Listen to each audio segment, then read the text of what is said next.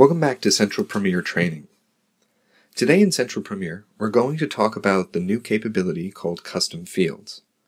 While LogMeIn doesn't currently have the ability within Central to differentiate or subgroup your computers, you can create and use custom fields, a text tagging capability to ultimately search and sort by these tags.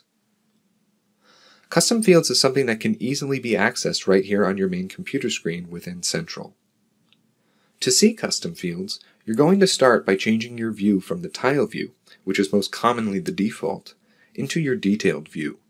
This will free up some screen real estate and enable you to see the new columns you're going to create through the custom field creation process.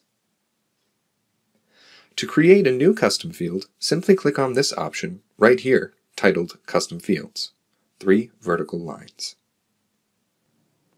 Right here we have a couple of custom fields that are already created. However, if we wanted to enter a new one, say phone number of the account, we can enter this in here and click on Add New Field.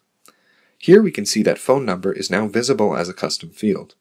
When we return to our computers, phone number is now added in as a text editable field where I can enter any character as I see fit. I'm now going to show you what a custom field looks like in action. Pull up my custom fields here, and I'm going to delete my phone number option. I'm also going to enable my location option, which was pre-configured prior to this demonstration. When I click on Back to Computers, you'll see that this location is now visible, with a few populated text tags such as back of house, front of house, EMEA, Dublin. These can be physical locations as well as practical locations of the computers. Now I can come in here and add as many of these fields as I see fit. The nice part about this is I can go up and search within custom fields. So, if I want to find any computers that currently have the back of house tag attached to them, I can go to my search field and type in that tag. You'll see that it will then highlight any custom field that was added. You'll also notice that these computers are on different groups, so custom fields is a great way to be able to span entire accounts and pull computers that have the same properties you wish to address. Within custom fields, I can also mass select these fields for bulk action if necessary. Custom fields is also a searchable option when the field is not actually visible on the computer's page.